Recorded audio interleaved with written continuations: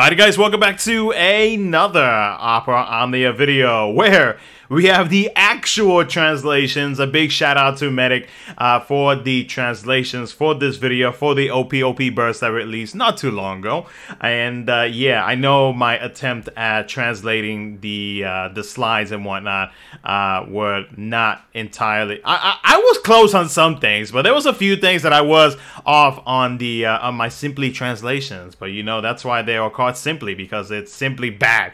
To be fair, like I wanted to try to get you know, somewhat of a basic idea to kind of see, instead of just like looking at pictures of weapons and whatnot. Like I actually wanted to like attempt to see if I can get somewhat of an understanding as to what the effect of said weapon does. So, but yeah, let's just go ahead and stick to the translations. I may continue doing that just for shits and giggles for future OP bursts. So, but we'll see. So, all right. So let's go ahead and get started, and again, a big thank you to Medic for the translation. So Shantotto's event, which is going to be her intersecting wheels, she's going to be getting her FR weapon, Ursula is going to be getting her BT weapon, and both characters are going to be receiving their FR boards and a rework, which is very exciting. So, when it comes to Shantotto's FR ability, her partner is going to be Artemisia, and yes, you guys did confirm to me that the whole roasting session that they both had was actually from Dissidia NT. So I actually watched that video because it was clipped in my Discord server, which, if you don't know, I do have a server if you want to join. Link in it is in the description. Yeah, that was actually a nice little laugh to look at that cutscene again. But yeah, so her partner being Artemisia, it's a dark magic AoE Brave plus an HP attack, and it does inflict the Ruin's Curse debuff to all enemies, which it is Shantotto's LD debuff, which is nice. So I am curious to know if it's going to be like a 1 turn, 2 turn, or maybe even longer. I guess we'll find out once these showcases start dropping tomorrow. When it comes to her FR abilities, so whenever the turn passes with a character selecting an elemental attack command, so I was correct on that one. So yeah, I'm assuming any element will work for achieving this first condition, and then for Shantotto, she gets a higher increase in the HP damage bonus.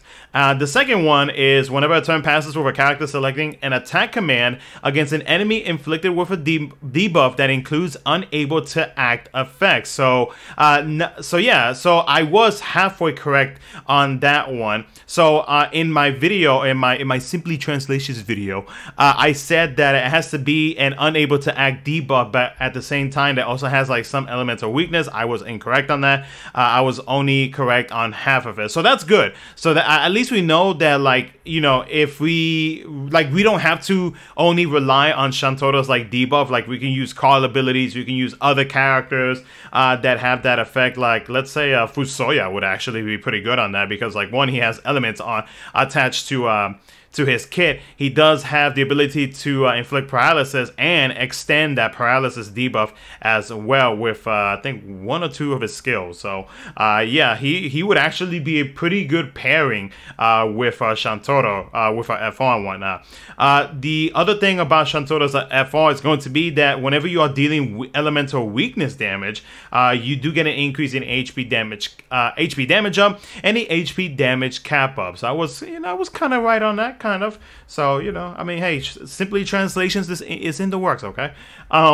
Ursula's BT weapon, Heavenly Fist. Her BT ability, Petal Whirlwind. It's a melee AoE Brave plus an HP attack. The BT effect for the party, after every HP attack, current Brave becomes max Brave. Immediately, when I think about that, I'm like, is this like the Brave version of Queena's, how the hell you say its name, her name, excuse me.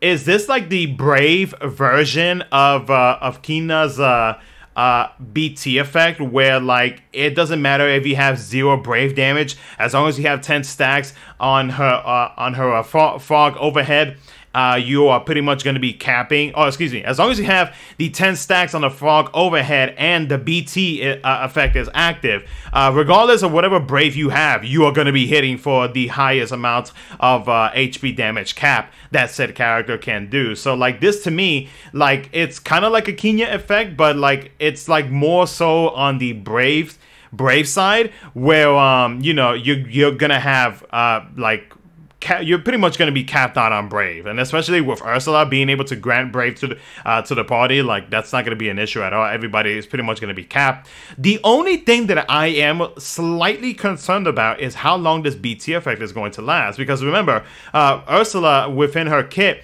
she does jump in the turn order, and I believe it is after the enemy acts, so long as there is a debuff on the specific debuff on the enemy, or if it's a buff that she has in within her kit. It's one of those two.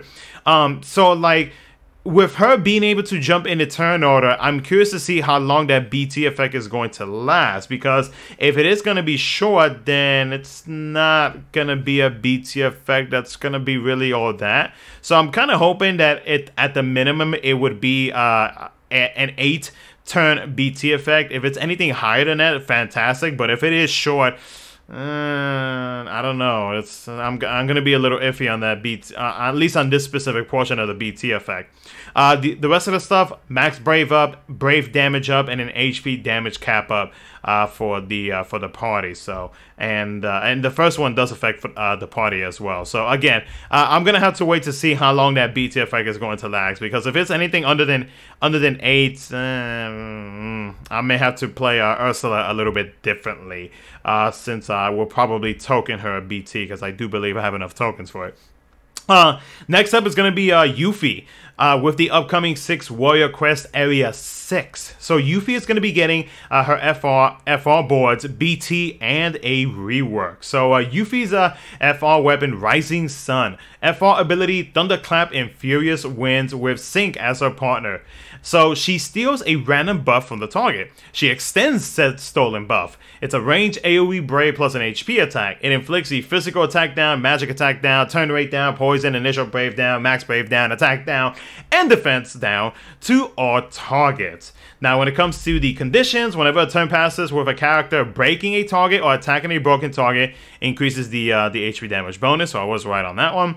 Whenever a turn passes with a character selecting an attack command against a debuffed enemy, depending on the number of debuffs, which is excellent. So we don't have to consistently inflict debuffs with every other character other than Yuffie, which is great. So yeah, like call abilities and whatnot, like in case, like let's say I don't know, the enemies decide they want to cleanse or something like that. I do wonder if gold debuffs would actually count. I mean, it is technically a debuff, so I would assume so.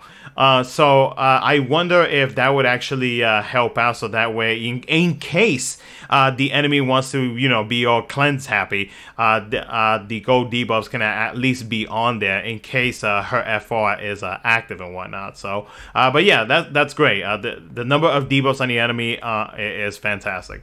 Her BT weapon, Conformer, with her BT ability, All Creation. Oh yes! All right, I can't wait to see it.